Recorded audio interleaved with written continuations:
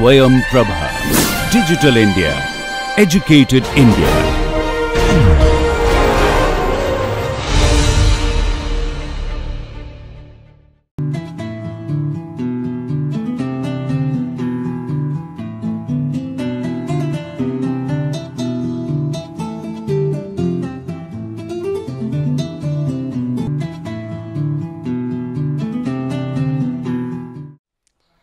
Hello, we are going to start the degradation of materials because of corrosion and its protection. Now, corrosion is a kind of environmental degradation of materials. Now, if you quickly go through the different types of degradation of materials because of its interaction with the environment, you will find that if you talk about polymer, the term which is used is degradation of polymer. This usually occurs because of absorption of the moisture from the environment or by the attack due to degradation of its structure because of attack with the environmental light or UV radiation. So, usually there is degradation of polymeric structure. If you talk about ceramic material, there is either dissolution or maybe dissociation of ceramics at very high temperature. There is also irradiation induced damage of materials, but on the other hand, if you talk about metallic materials, usually the term which is commonly applied is corrosion. This is nothing but chemical or electrochemical degradation of materials. Now, if you quickly go through the different types of corrosion, you will find that they may be classified into three categories. One is aqueous corrosion, then second one is high temperature oxidation, and third one is liquid metal corrosion. Now, corrosion is a kind of degradation which is very much dependent on the surface structure, particularly surface microstructure and composition, and it may be prevented by the process of surface engineering. So, in order to know which kind of surface engineering technique may be applied for prevention of corrosion, it is very much important to know the different types of corrosion and the surface microstructure and composition or surface structure which are required for prevention of corrosion, and the surface engineering tool you should apply for the modification or structural change on the surface. In the next few slides, I will just briefly discuss about different types of corrosion which the metallic materials usually face. Now, if you quickly go through the loss of materials because of corrosion, you will find that it is there are different sectors where different types of damages occur by corrosion. Maybe if you just quickly go through different sectors, like in utilities sector it is 34%, infrastructure 16%, government sector it is 15%, production and manufacturing sector 13%, and in transportation sector it is 22%. Now, if you quickly go through the different sectors in different way, you will find that these usually occur in aerospace, automotive or maybe atomic energy sectors. So, we will find that different kind of corrosion usually occurs in different sectors, and their mode also vary to a large extent. Now, corrosion is a natural phenomena because you will find that metallic materials metallic state is really very much unstable state. So, when you keep the metallic material in environment, you will find that there is formation of oxide scale on the surface. Naturally, when there is oxidation phenomena, that particular oxides get released into the environment by giving up energy. Now, again by adding energy, you basically extract the metals by different routes like pyrometallurgy or hydrometallurgy or electrometallurgy routes. So, you will find that this is the corrosion cycle of different materials. This is the case for steel, but it can be extrapolated to aluminum, titanium, or maybe magnesium. These are all different types of metallic materials. So, corrosion is the natural phenomena. So, it is very much important that you try to avoid the corrosion, so that you can save lot of energy loss because of the corrosion. If you quickly go through the different processes of corrosion, as I mentioned you that corrosion occurs in three different ways. One is aqueous corrosion, second one is dry corrosion or high temperature oxidation, third one is liquid metal corrosion. Now, in the next few slides, I will discuss about different types of corrosions that are experienced by metallic materials in practice. So, this is the case for aqueous corrosion, where zinc, if it exposed to hydrochloric acid solution, so naturally there is the process of corrosion where zinc converts to its zinc ions, and this is the anodic reaction, and cathodic reaction, that is nothing but hydrogen ion, it changes to hydrogen molecule.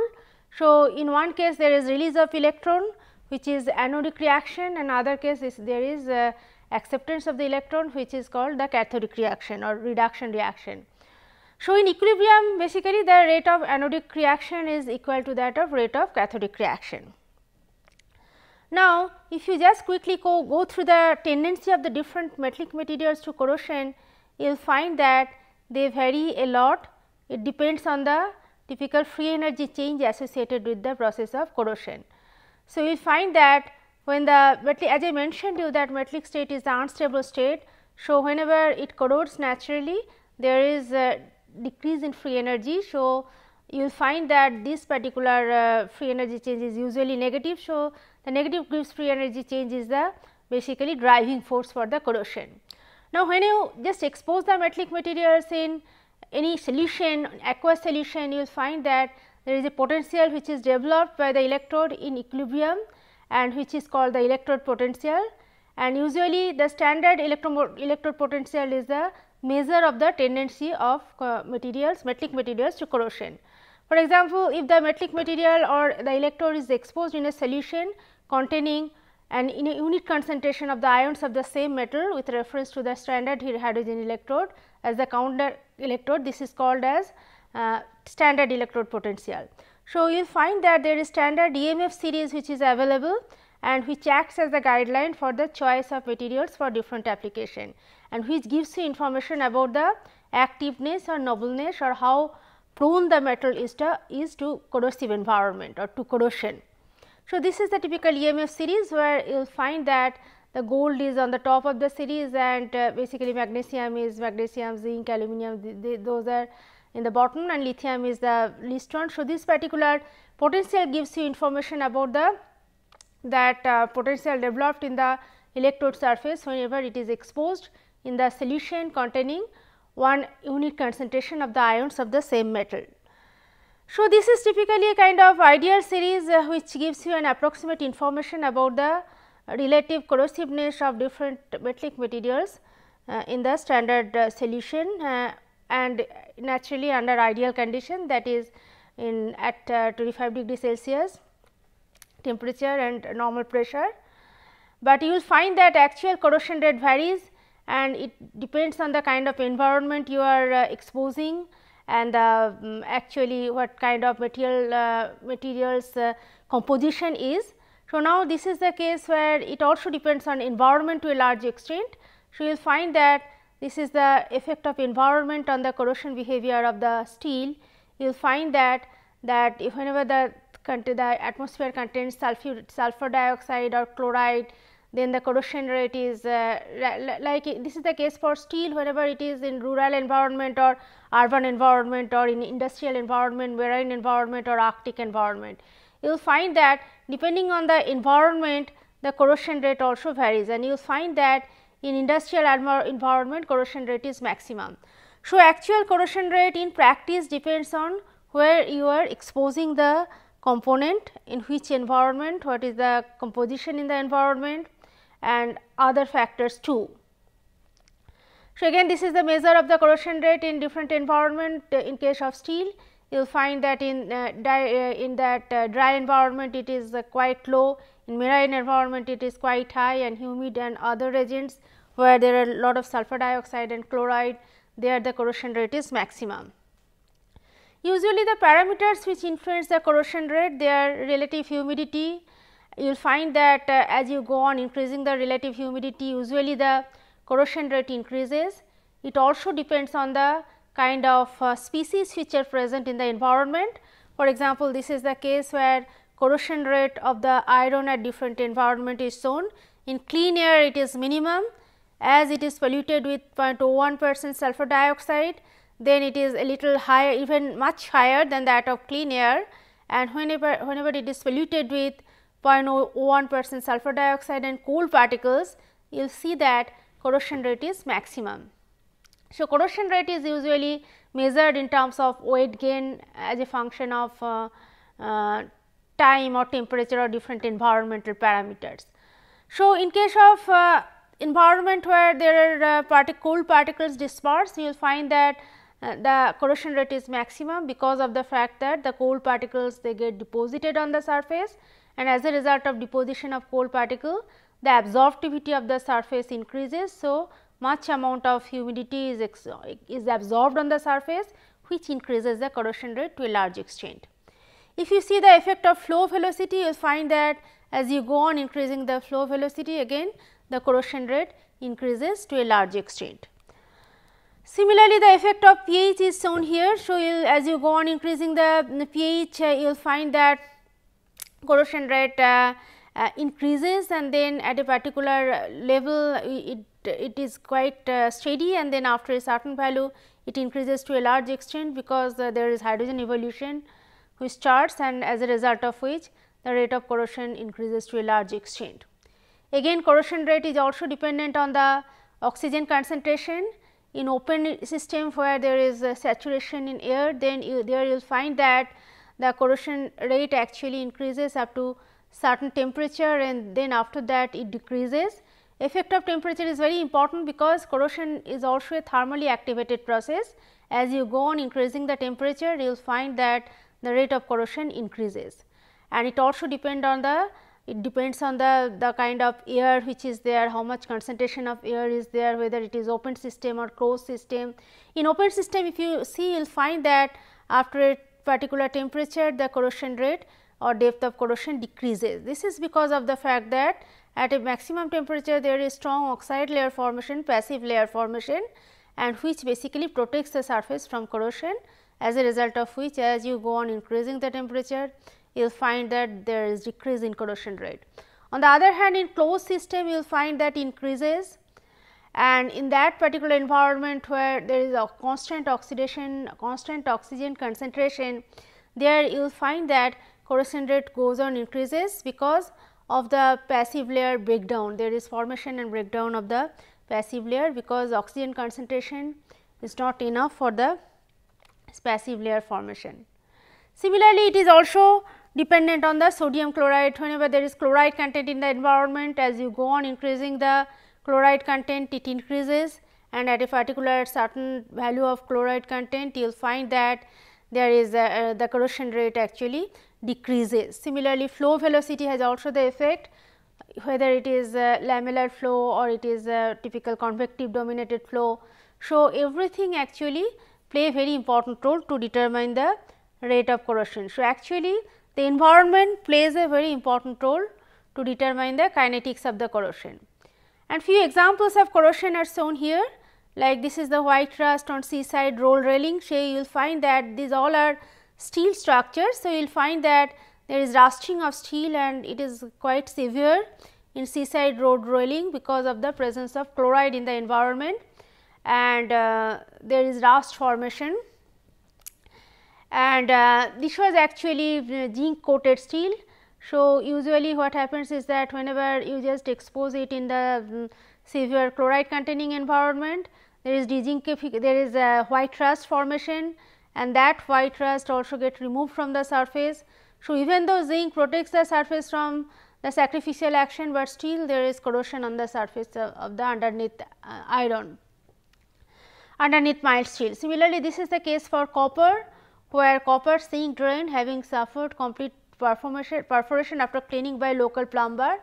So, they use all kinds of solutions like sulfuric acid solutions for cleaning purpose, and then after that due to the reaction with the environment there is sulphate formation, and then you will find that there is corrosion on the structure. This is a typical example of the crevice corrosion, associated damage of the pillar structure. You will see that the structure started corroded by crevice attack, and the corrosion is so severe that it has fallen from the root actually. So, like that there are several other cases for corrosion, like there is common copper ore mineral malachite formation, greeny structure because of the corrosion attack, then corroded brass plate because of the selective leaching, and then corroded ashtray with typical rust color, so made of cast iron. So, similarly, this corrosion damage can be so severe that this is the case for fatigue corrosion, which cause the devastation of the lower airline structure.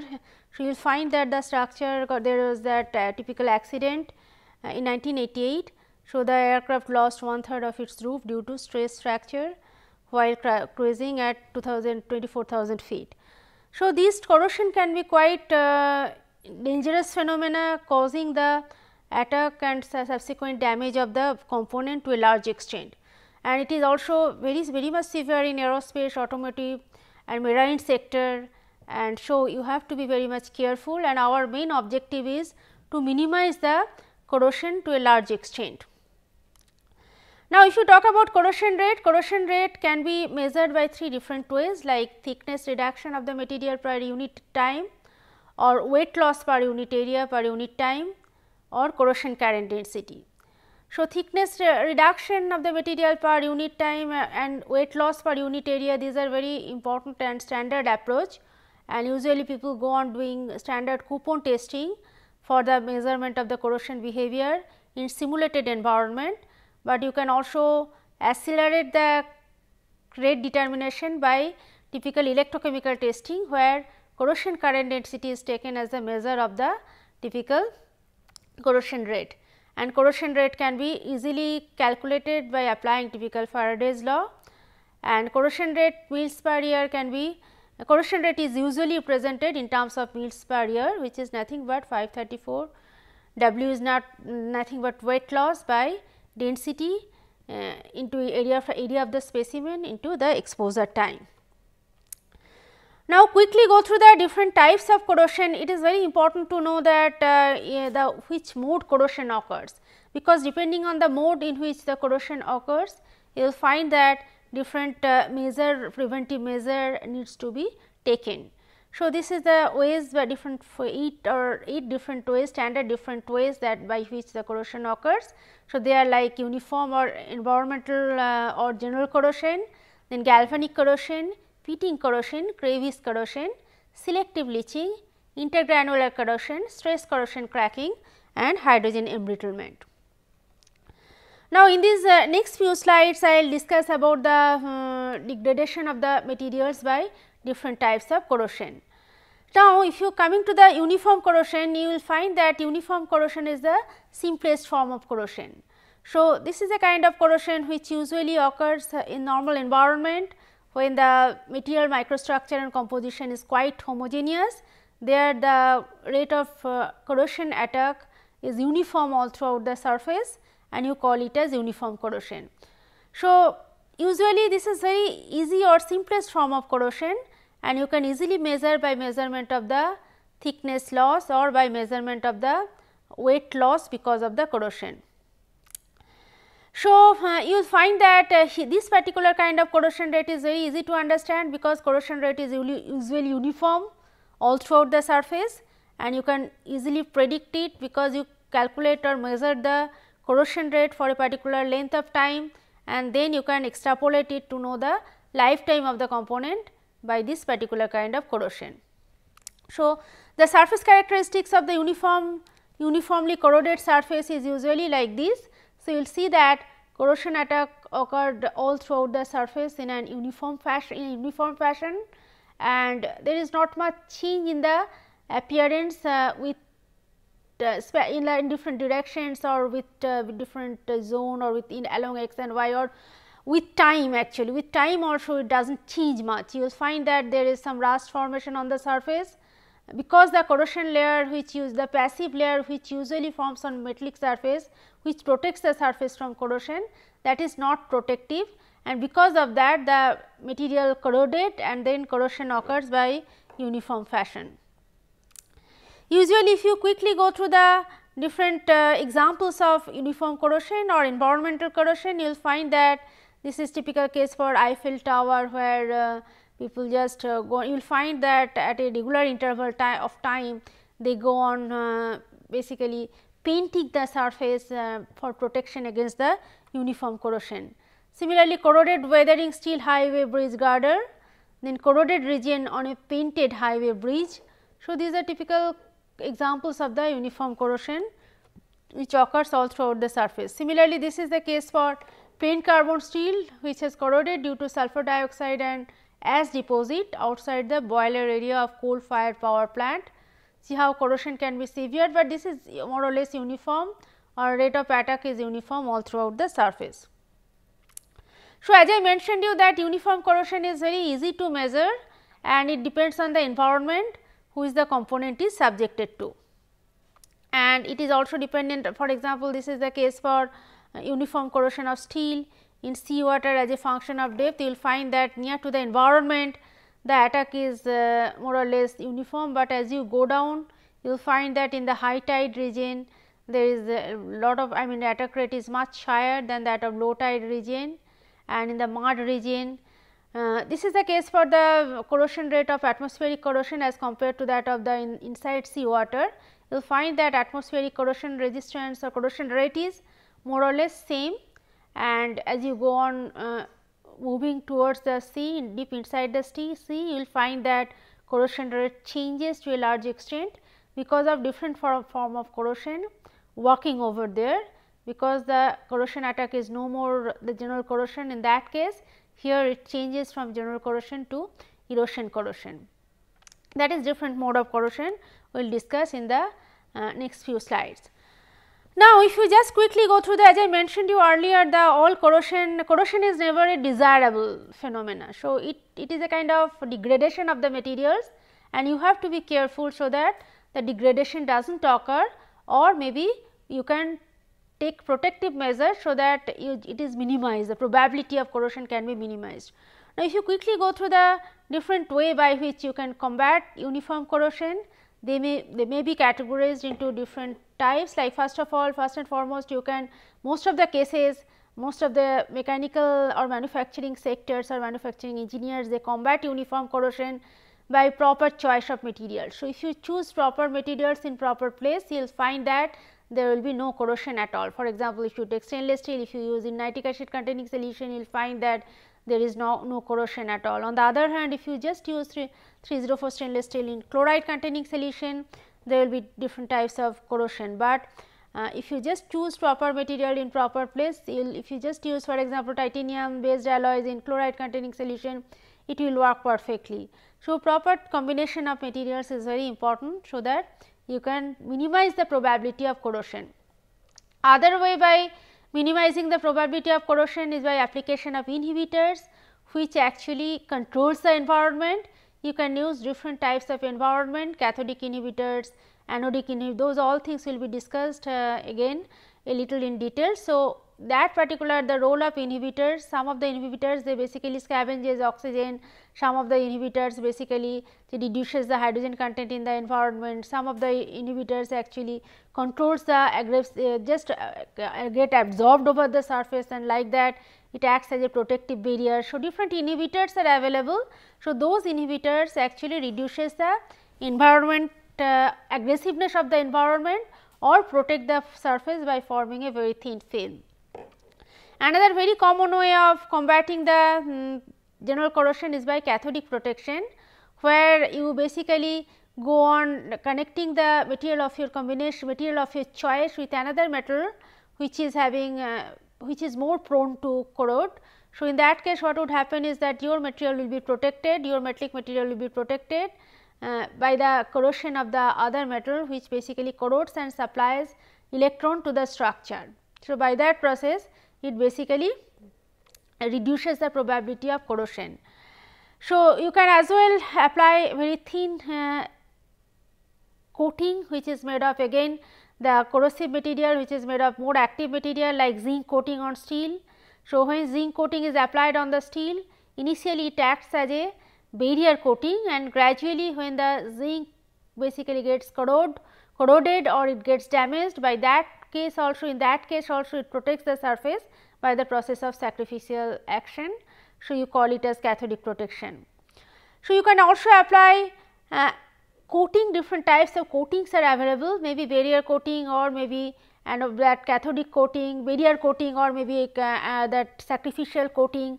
So, different coatings are available in practice which can actually combat the corrosion to a large extent. and also by anodic protection you can reduce the probability of the corrosion. The basic purpose of anodic protection is a little bit reverse than that of cathodic protection. Here you basically take out electron from the system in such a fashion that you basically allow oxidation to occur on the surface, and when there is oxidation on the surface there is formation of very thin protective layer on the surface, and that protective layer actually helps in protection against the corrosion. So, you will find that gradually the corrosion rate of that metallic material decreases. So, these are the different ways by which you basically combat the general corrosion. So, as I mentioned you in this particular class that it is very important that corrosion, you have to understand the corrosion phenomena, you have to know the different modes by which corrosion occurs, especially when you talk about the aqueous corrosion phenomena. Aqueous corrosion usually occurs in an environment where there is fluid or aqueous water in the environment.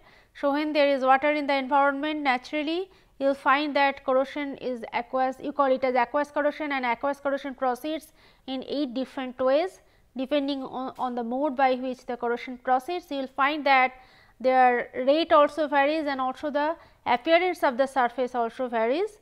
So, you have to know the kind of corrosion that the component has undergone, and for the thing to know you have to do different. For example, you can do you can just estimate the corrosion rate in that particular simulated environment by standard coupon testing, or you can also do its typical electrochemical testing like electrochemical polarization technique for knowing the kinetics of the corrosion in that particular environment.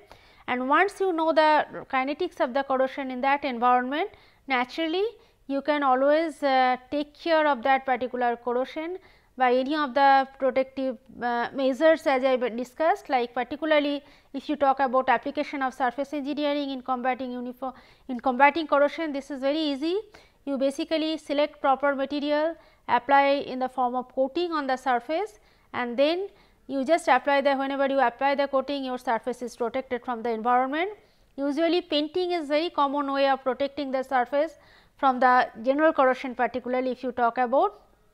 And apart from painting, galvanizing or aluminizing, these are also another 2 approaches by which you protect the general surface from general corrosion. Like whenever you just think of galvanizing, galvanizing protects the surface by typical sacrificial action as well as by barrier action. Whenever you talk about aluminizing, aluminizing also protects the surface from typical barrier action. If you talk about, you can also apply tin coating, you call it as tinning. So, by application of tin coating, you basically protect the surface from the typical water containing solution, distilled water containing solution, and it is very much applied for the development of the just carrying the food carrying cans, where you basically face lot of corrosion problems. But if you just apply tin coating, you will find that the surface is protected from the solution, aqueous solution, which is nothing but typical water, and that tin is very much safe, it is non-toxic in nature. So, by that process you can save the lifetime of the can to a large extent. So, now in the next few slides I will discuss the other forms of corrosion in details. Thank you very much.